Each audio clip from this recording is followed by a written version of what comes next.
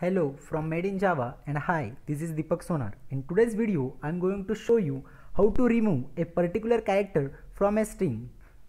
For performing this operation, I have created one user-defined method called removeChar@, which takes string as a parameter and position as an index number. Okay, this is my method. So in this my little code snippet, I have defined one public class, that is string removeChar example.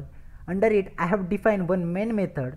In main method I have defined one variable, that is str of string type, which is equal to this is a Java as a my string, and here I am calling by using system.out.println, that is this method is used for outputting the output to my on console.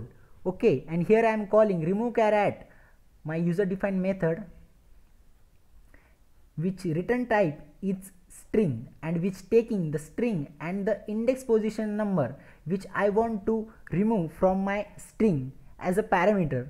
I am calling here, and if you see the definition, public static string as my return type of my removeChar@, method, which takes this string as an input and the position which I have passed here as a parameter. If you see here, it is returning me by using the object of a string class, that is a substring, that s.substring of position 0 to the position which I want to refer as a, that is a position that is 3. It is pointing there. So it is cropping my string from 0 to position level, plus merging here another string from s dot, calling the same method, that is a substring, but here if you see the position plus 1, that is it is pointing here the number 4 and onwards remaining string. If you see the output of my code, then you will got to know the exact concept. That is, if you see here, the index position of a 3 is pointing to s,